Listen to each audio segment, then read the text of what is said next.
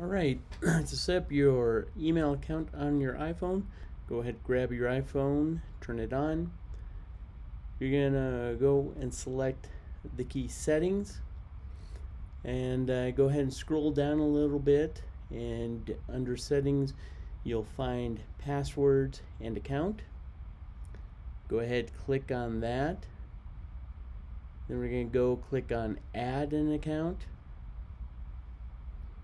We'll see what types of accounts we can add. At the very bottom there's going to be one called other. Go ahead and click on that.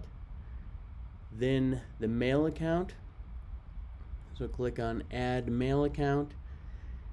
Next screen will be your account settings. So here's where you'd put your name in, your email address, and the password for that email address, and then optional description such as CM Brew account.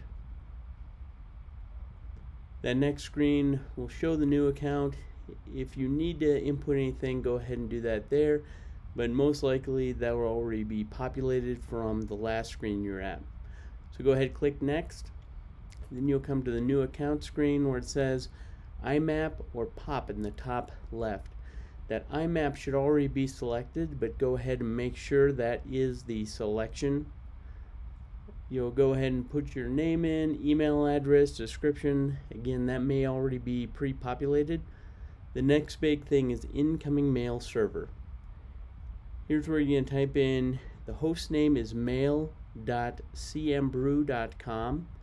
Your username is your email account, and password is the password you use for that email account. Under the outgoing mail server, very similar, it's mail.cmbrew.com, your username, which is your email account, and password, which is the password to the email. You click next, and pop-up will say your IMAP account. You can sync your mail and notes.